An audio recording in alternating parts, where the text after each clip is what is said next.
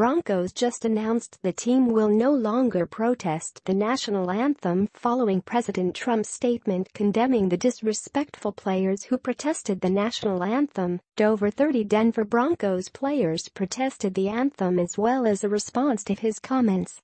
Adam Gotsis, one of the players, explained his reasons for doing so. "I'm doing it for freedom of speech.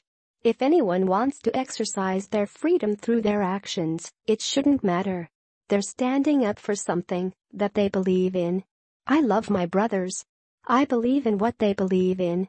As it turns out, the Broncos owners don't support the players who want to disrespect the American flag by kneeling during the national anthem. Surprisingly, the Broncos issued a statement announcing that the whole team will no longer protest the anthem because of a new policy. Starting Sunday, the team will be standing during the anthem. Here is the statement via Twitter. "Last week, members of our team joined their brothers around the NFL in a powerful display of unity. It was an emotional time for everyone, including the fans who support us each and every week.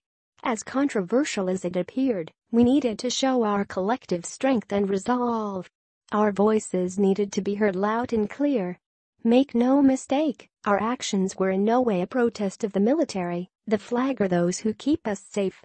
We have nothing but the deepest love and respect for those who protect our way of life and the freedoms we enjoy as Americans.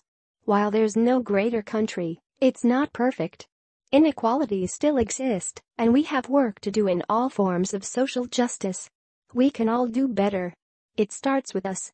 We need to do our part and use our platform as NFL players to continue driving that positive change. Our locker room is one diverse place, and that's what makes it so special. It's where thoughtful, intelligent leaders from all different races, religions, and backgrounds come together. We may have different values and beliefs, but there's one thing we all agree on: we're a team, and we stand together. No matter how divisive some comments and issues can be, nothing should ever get in the way of that." Please share this post on Facebook with your thoughts.